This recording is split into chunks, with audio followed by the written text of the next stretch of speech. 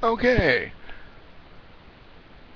before I launch into my talk, I'm going to make sure that sound is going good here. Let me navigate over.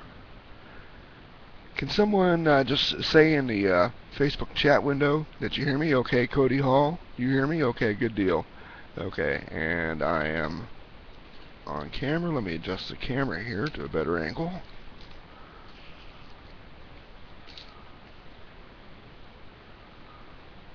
Or try to get it to stay put anyway. Oh, here, let's do this.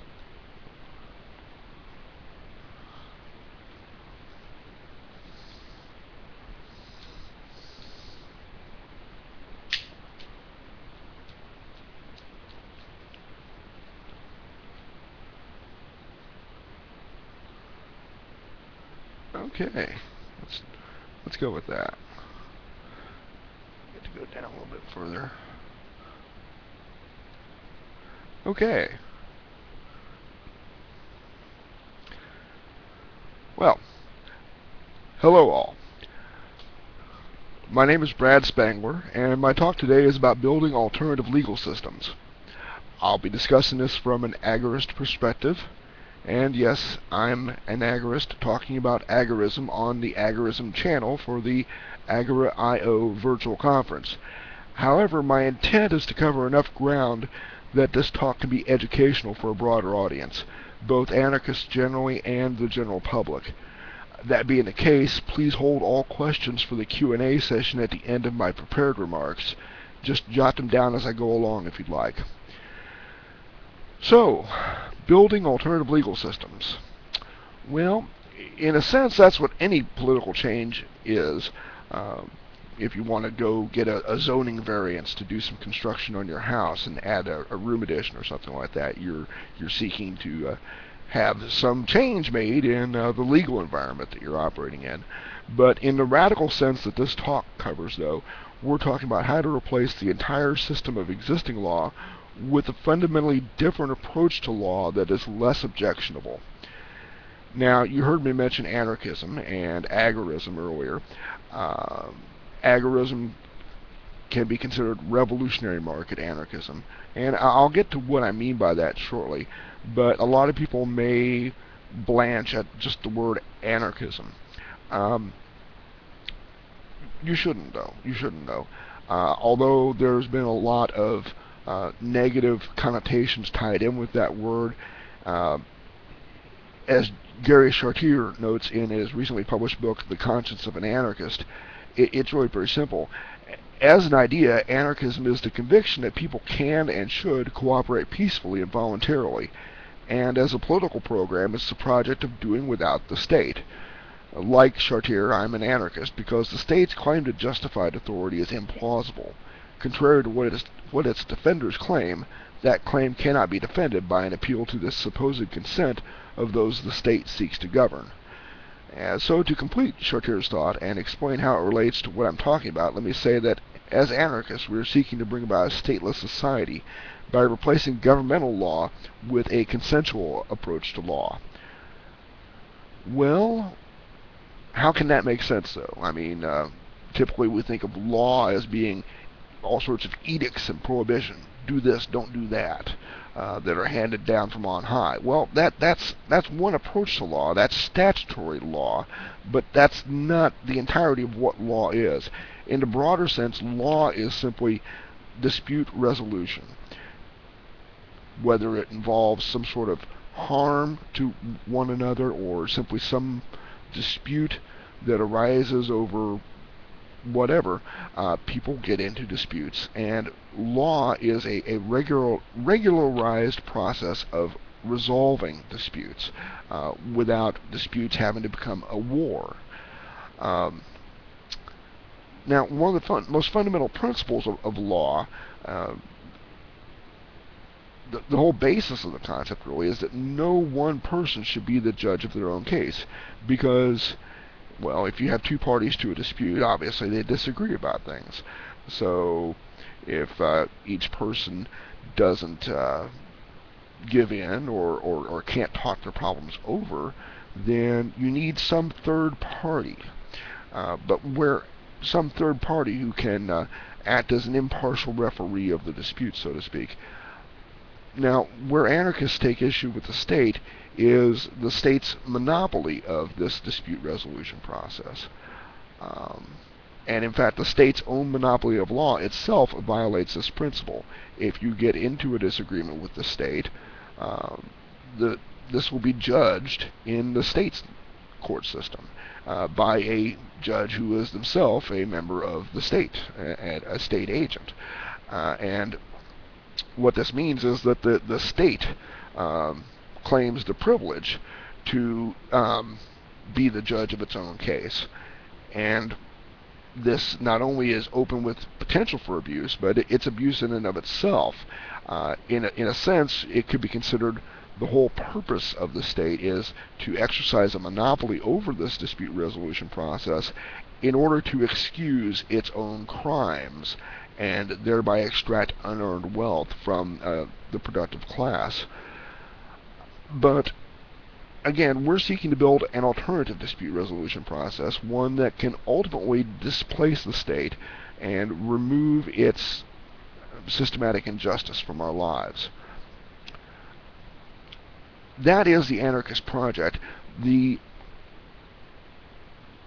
more narrow conception of anarchism that I subscribe to is called market anarchism, and that could be summarized as simply saying that the academic concept of free market economics describes a lot of the essential mechanisms for how law in a stateless society could provide for a peaceful and orderly dispute resolution process. Fundamentally, the conception of law as a consensual procedure of dispute resolution is that law would consist not of statutes and regulations handed down from on high, but as peer-to-peer arrangements, arranged consensually.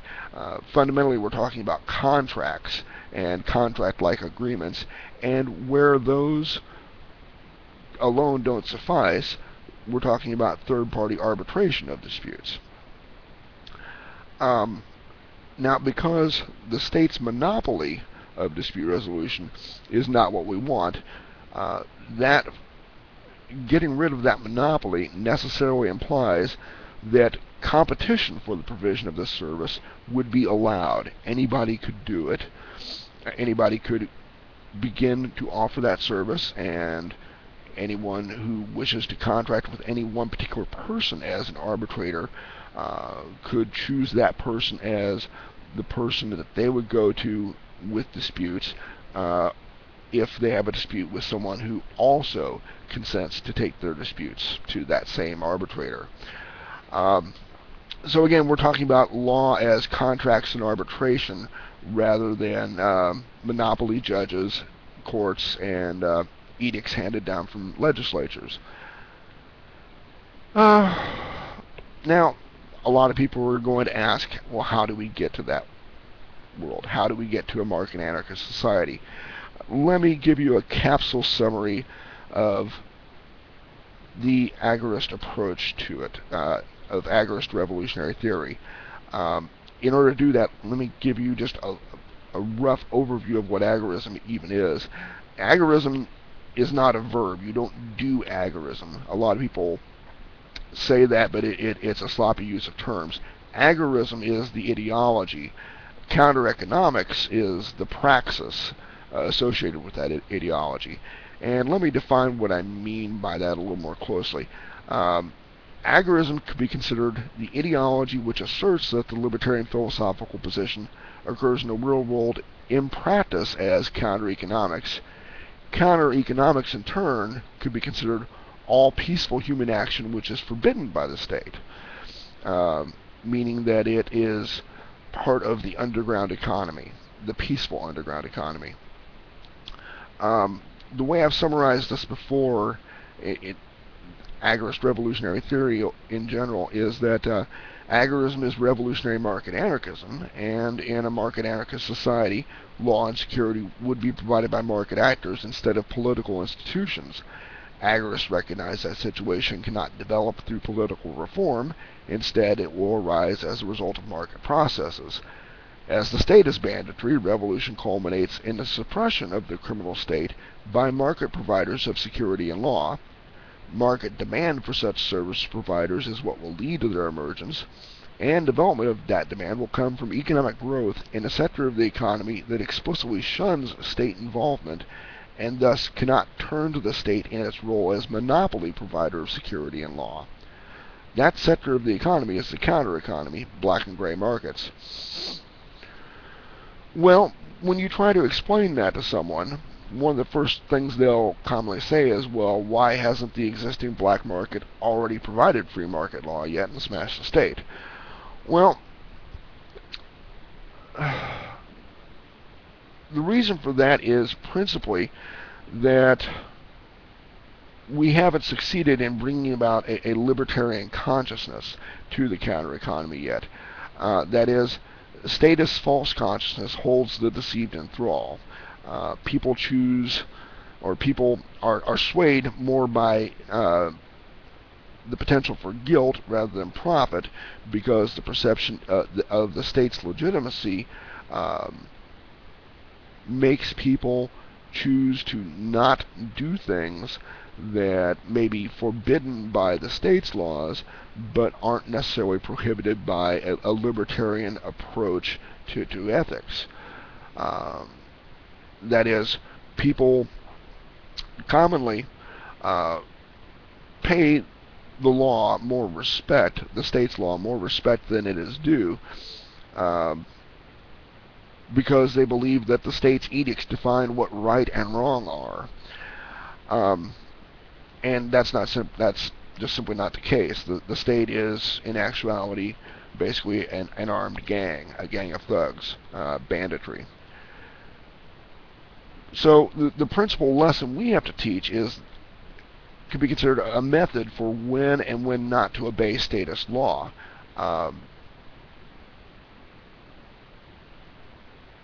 You should decide whether or not to break a law only on the basis of subjectively perceived risk versus subjectively perceived gain, not any guilt associated with the false perception that the state defines right and wrong. Now, what I mean by that, let me backtrack and try to review that.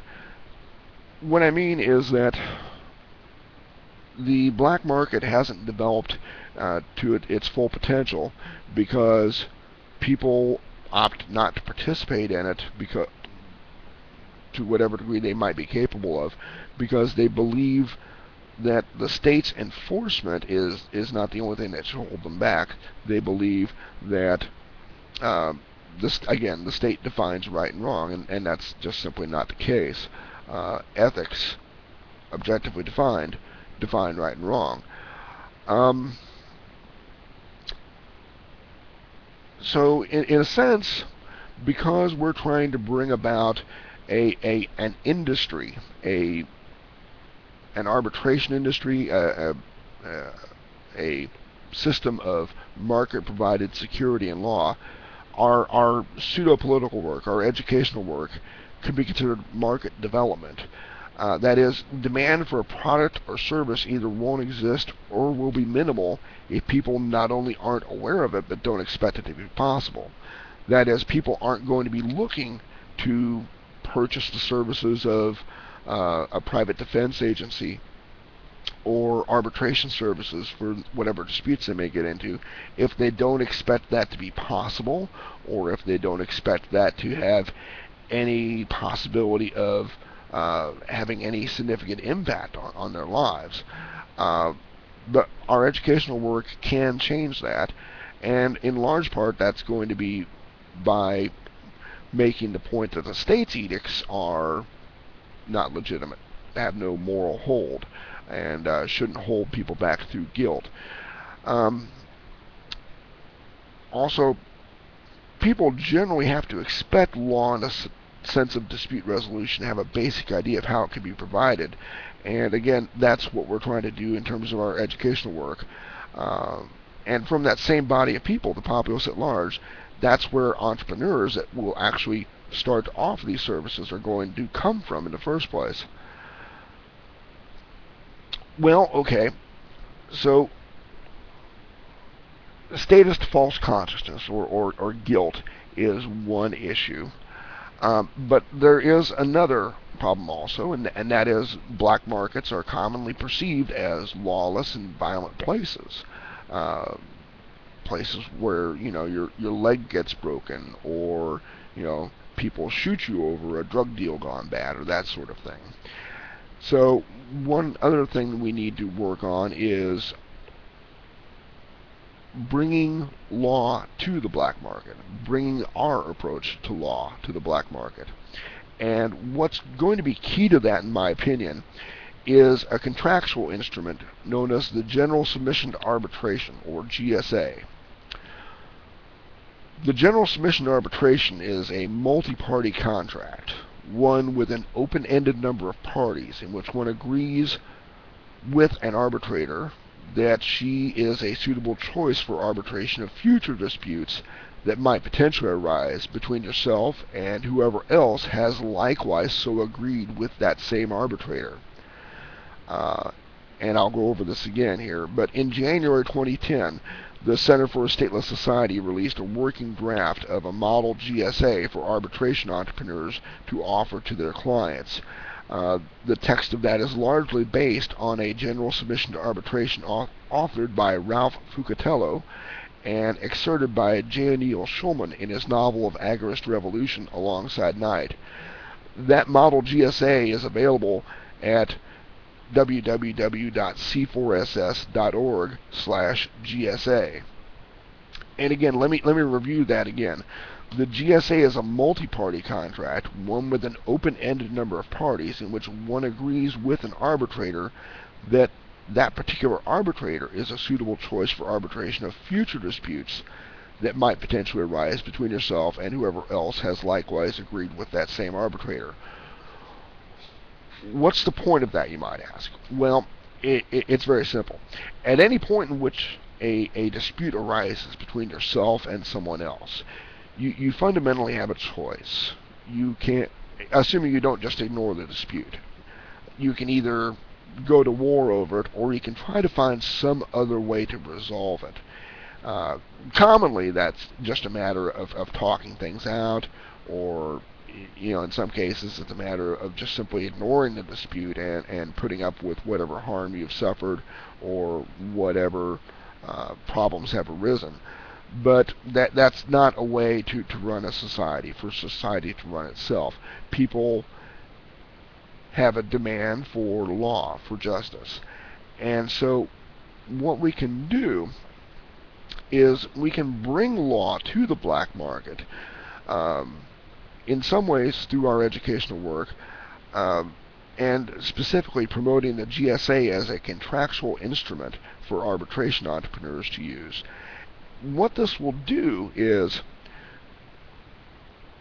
people who have submitted to an arbitrator as one choice for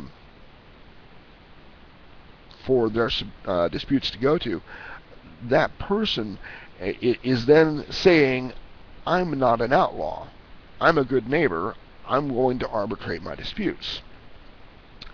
And so what this does is, if someone who wants to do business with them also happens to be submitted to that same arbitrator, or to some other arbitrator who has an interlocking agreement with that original arbitrator, then what you have is a framework in place for disputes to be resolved by a neutral third party, because both parties, both disputants, would have agreed in advance that the arbitrator in question is a suitable person to decide the matter, the dispute between them.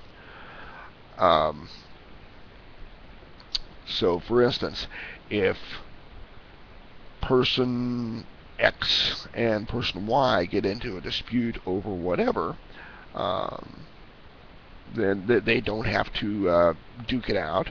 They can go to any of however many arbitrators they are both mutually consented to have consented to use. So if you've both agreed to use potentially arbitration X and or arbitration agency Y or arbitration agency Z or any of those three, then any of those are suitable choices. And what this does is it creates the opportunity to choose who you're going to do business with when that information gets made known to potential people you might want to do business with. If I know that there is some capacity for law for peaceful resolution of disputes, that creates a market incentive to favor working with this other person. Now then, that's the point of the GSA. It basically brings law to the black market by creating a framework for consensual dispute resolution. But what about enforcement? Well,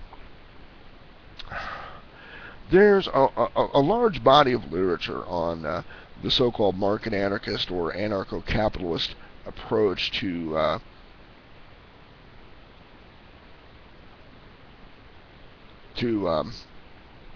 enforcement of arbitration opinions. But as agorists, we're trying to jumpstart the system under statism. Okay, so because the system will have to emerge from the underground economy, it's going to have to first be working in a smaller sense underground beforehand under statism among those who choose to use that approach to law. And so you're not going to see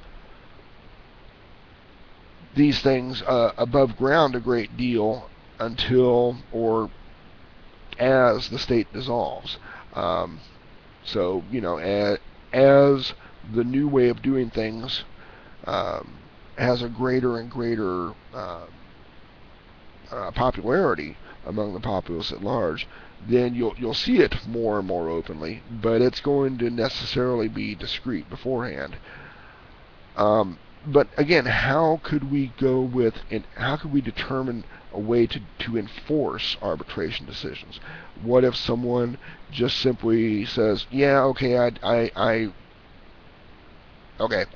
lost this arbitration proceeding, but I just don't want to pay. And no, it's not that I'm appealing, I'm just thumbing my nose at you. And yeah, I might owe you compensation, but, well, tough luck, sucker. Well, there's a way to deal with that. And it's basically a question of restitution trading and restitution arbitrage. That is, so this dispute has been arbitrated and you've won. The arbitrators rendered an opinion that person X owes you, person Y, a certain amount of restitution. Now what? Well, restitution awards ought to be treated as marketable goods, just like any other conventional accounts receivable item that bill collection companies swap with each other. The bill collector buys the debt at a discount, providing immediate compensation to the winning party, and the right to the awarded restitution is contractually conveyed to the collector in exchange. Where a collector owns restitution debt, that debt has the potential to cancel out future arbitration awards to the party who owes the restitution debt for the original dispute. Let me review that because that may not really click right away. For example, if person X owes you, person Y, 1,000 grams of gold in compensation for some wrong that they did to you, and you sell that debt to debt collector D for 700 grams of gold at a discount, D could sink as much as perhaps 200 grams into collection costs and still come out 100 grams ahead if they manage to collect the full 1,000 grams from person X. D then has many options, including options that would otherwise be considered aggression, so long as they don't exceed the amount X owes D. Now, what I'm saying then is, that when there is an outstanding arbitration award that hasn't been paid, that hasn't been ignored, that essentially becomes a license to have what you will from the scofflaw, and to take from them what you wish up to the amount of the award. Uh, that is, it's not an arbitrator that would order or authorize any enforcement action. Enforcement would just naturally arise in the context of a free market for arbitration, because if there is a arbitration award that's outstanding, that someone has agreed that they would be liable for, and they don't pay it, then they can't coherently object to someone then taking from them, however they may take from them. Whether that's forcibly, whether it's by calling in other agreements to have things that are held on behalf of that party seized, or all sorts of other options. One could potentially imagine a con artist committing a fraud scam, for example, against someone who owes an arbitration award and has refused to pay it. So that's one approach to enforcement. That is, so long as the libertarian approach to justice is maintained, that justice is essentially restitution for past wrongs, then the trading of those awards, of those arbitration awards, would basically create a situation where the person who has ignored the arbitration proceedings previously can't really use arbitration in the future for anything that has happened to them, or that might happen to them, because, well, if you're ignoring arbitration, then, you really can't coherently object, and you have no case. That is, if I've bought up the debt that you owe for 1,000 grams of gold, then, you can't sue me and say that I owe you 500 grams of gold for something else that I might do to you in trying to collect that debt. It would be a discount on what you already owed me in the first place. Okay, so besides enforcement, what other issues are there in trying to develop alternative legal systems? Well, another thing we have to consider is that restitution is a cost that has to be borne. When people do damage to each other's, they have the potential to do damage to each other that may be much larger than they can actually pay back. In standard anarcho-capitalist theory, that this is addressed with the concept of so-called insurance companies, and it's often explained that way for sake of convenience. But the overlooked context of that is that the role of an insurance firm does not necessarily have to be filled by a traditional insurance company as we think of them today. Insurance as an economic good can be provided by only loosely organized mutual aid networks, or perhaps by a market for peer-to-peer insurance contracts. However it's arranged, the people who back you up with insurance are your suretors, we could say. Well, why would you want to have suretors? Well, because it's good to have insurance. You might need it. Conversely, buyer beware. People who are seeking to do business with each other are likely going to want some verification that the person that they're dealing with has insurance to cover things that they might do wrong, or things they might be, liable for, even with no actual malevolent intent necessary. Just like, you might want to make sure that the doctor you go to has malpractice insurance. Same thing. Uh, what we need to really look at is how we're going to build a system where we have interlocking networks of suretors for each other, to basically ensure that we each behave properly. So where do we go from there then? Well, there are just basically two components to what we're doing as agorists: counter-economics itself and education. Um, and again, counter-economics has been discussed plenty of other places. There's a lot going on. So keep building the counter-economy generally. And I hope that this talk has also pointed the way towards a narrower subset of key activities in counter-economics that I'll refer to as alt-legal or alternative legal entrepreneurship. That would be arbitration, the offering of arbitration services. And I really didn't touch on this as much as I should have, but let me do this right now. Another thing that would go along with actual offering of arbitration services is related services, so-called anarcho-lawyers, people who have a service to offer in terms of contract drafting expertise, or case advocates for parties in arbitrated disputes.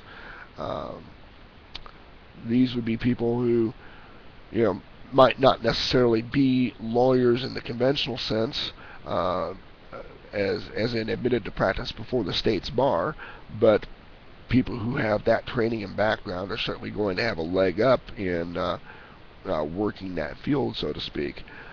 The main thing to consider is that we're going to be needing expertise with drafting contracts, depending on what you're trying to do in the underground economy and who you're trying to do it with. You're going to need varying amounts of specification on what contracts you draw up. Besides arbitration services and legal services, we have opportunities for building insurance firms or insurance networks or networks of suretors or mutual aid networks, however you want to describe it. And finally, of course, there's debt collection. And that could take any number of forms. Let me review the GSA with you real quick also, just to go over that, so it'll be fresh in your mind when we go into the Q&A session. Give me just a moment. I'm going to open that up in another tab here.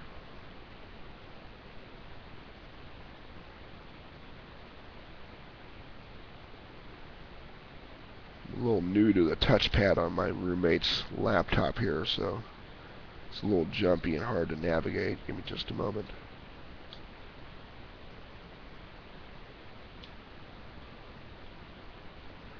Okay, if you'd like, follow along with me. Just go to the model GSA text at www.c4ss.org/GSA. And I just put this up earlier today.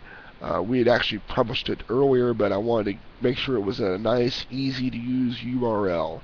So again, it's c4ss.org/GSA. And this is just a general template. You don't have to use this language. It's really for educational purposes. It's a model document that really should get the point across.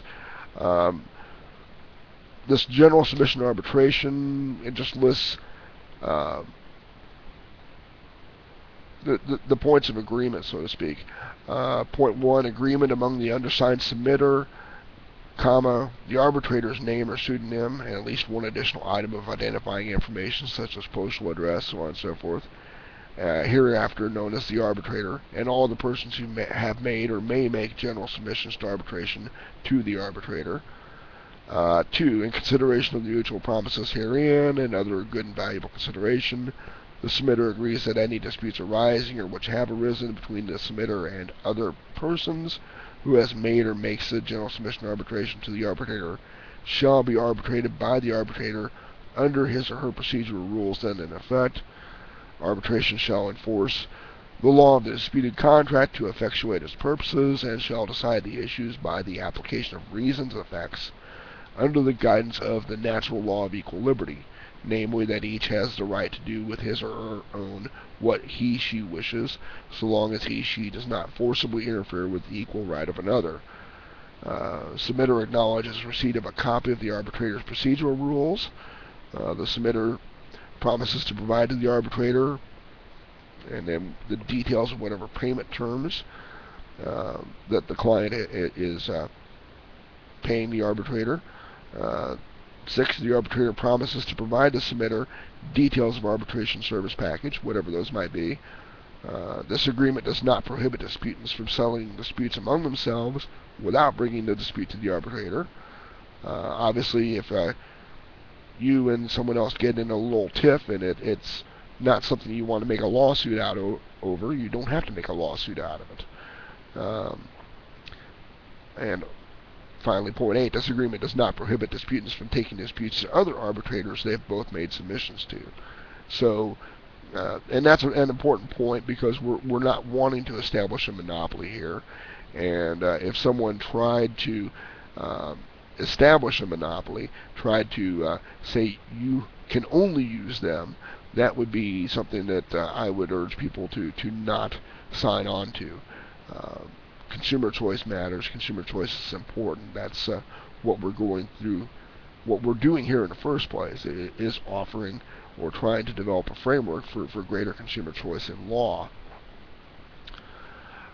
And again, just in review, the GSA is a multi-party contract, one with an open-ended number of parties, in which one agrees with an arbitrator that she is a suitable choice for arbitration of future disputes that might potentially arise between yourself and whoever else has likewise so agreed with that same arbitrator.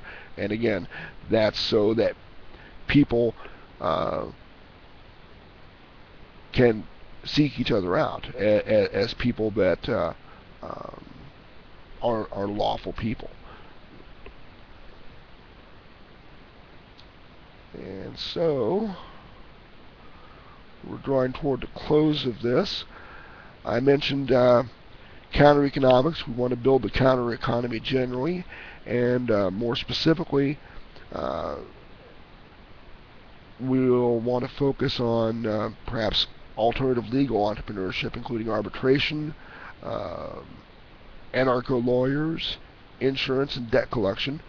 And of course, besides the actual revolutionary praxis of counter-economics, there's also the vital educational work that's going to be driving the growth of that agorist praxis of counter-economics. And so we do have an educational mission.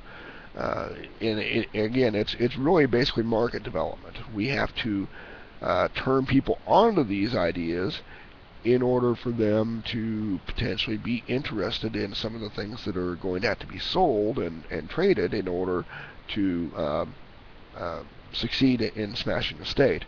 So again, I'd like to ask you to use a lot of different resources that are available.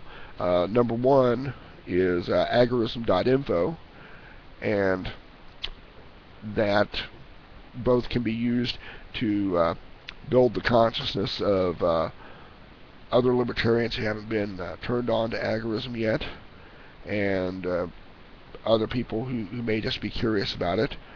And then also, I'm the director of the Center for a Stateless Society, www.c4ss.org, and we're out there almost every day with a new op-ed that we're submitting to thousands of media outlets worldwide, offering a market anarchist take on the news of the day, and we're doing other propaganda work also. And so I believe that in particular has a key role to play in our educational work, and building awareness of market anarchism as an alternative. So if you have enjoyed my talk today or found it useful in any way whatsoever, I'd like to ask you to please support C4SS. We're behind on our fundraising drive, and we could really use whatever help you can get it for us. If you've enjoyed my talk, just go to c4ss.org and click on the contribute button on any page of our website and donate however much you can. And that will help support the educational work that's going to be vital to moving these ideas and practices forward. I want to thank George Donnelly for the opportunity to talk to you today, and I just want to say Agora.io is magnificent, and I'm really ecstatic about this. Thank you very much. And I'm going to now go to the Q&A phase. So let me switch tabs over here, and I'll be able to talk to you in the Agora.io Facebook chat. Okay. Let me scroll down here and get a good look at what everybody's saying. And the time on this machine is not quite right. Would somebody give me the time check in the window here real quick? Because I don't want to be too long, and I'm hoping I didn't go too fast either. Yes, this is the Q&A session now. But would somebody do me a favor and just type the time in real quick?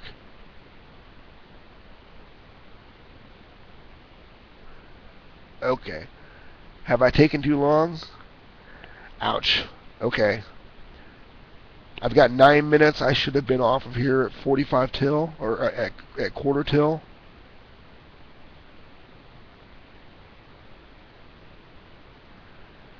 Okay, I'll try to take 3 quick questions, and I have to get out of here to make way for the next speaker, and I'm terribly sorry about that.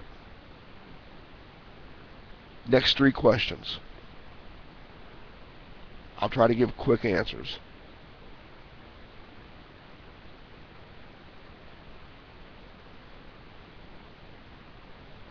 $55 was good? Okay, so I got 3 minutes. Let's go with 3 questions. I'm having trouble scrolling here. Okay. My hourly consulting rates. It depends on what you want done, but you know, I'm pretty cheap. Talk to me. But not here. I'm easy to contact. Okay, and also from Mike, Brad, how do you respond to Nozick's criticism of private enforcement of contracts? Well, I'll tell you, I haven't studied Nozick a great deal, and I'll tell you why. I found Nozick's basic argument sloppy, as I understand it, and that is that he believes that monopoly will arise anyway, therefore the present monopoly is legitimate, and that's just ridiculous. And so I've basically just dismissed Nozick as irrelevant, because you can't just say that I think that a monopoly will arise and therefore the existing monopoly is therefore inherently legitimate. That makes no sense whatsoever. And any book recommendations? 2. One is Gary Chartier's recently released The Conscience of an Anarchist. And second of all is Robert P. Murphy's Chaos Theory. And finally, go to agorism.info and you'll find all kinds of other good stuff to read available free. Thank you. I need to get off of here. Brad, have I read Blackstone's commentaries on the law? No, I have not. I've referred to some excerpts from it before. Okay. And yes, Jock Coates has done some magnificent audio work. Thank you, Jock. I need to get off of here and make way for the next speaker. Thank you.